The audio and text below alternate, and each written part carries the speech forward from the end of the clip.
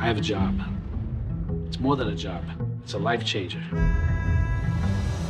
This is me. This is you. This is the money. This is the bag. Go and get the bag.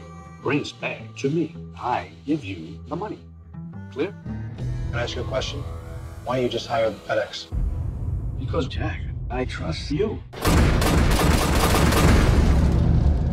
Okay. There's a motel in the middle of nowhere. You check into room 13. You're gonna be in room number 6. You'll be in room number 13. You're gonna have some play dates with the locals to pull this off.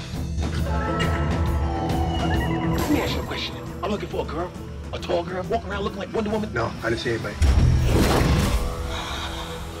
Please, I can't go out there. They're gonna kill me. You think I'm stupid? Who do you work for?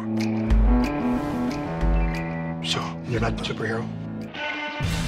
Jack, you know something? I don't like surprises. Don't get me wrong, I appreciate the unexpected, but I don't like surprises. Did you look inside this bag? 2 men and a girl were staying in room 10. We found the 2 men down the road. Very dead. Do you understand the distinction I'm making here? Bag, Mr. Smith. Where is it?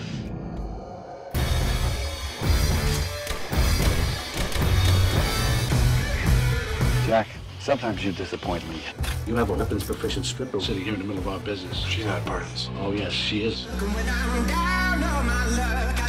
Trust, foundation of friendship. Your man tried to whack me. Jack, calm down. I need my money right now. Who do you think you're talking to? You don't talk to me, I talk to you.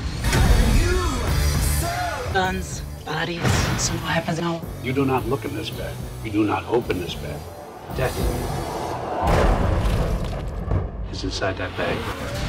You're an idiot, you know that? You think?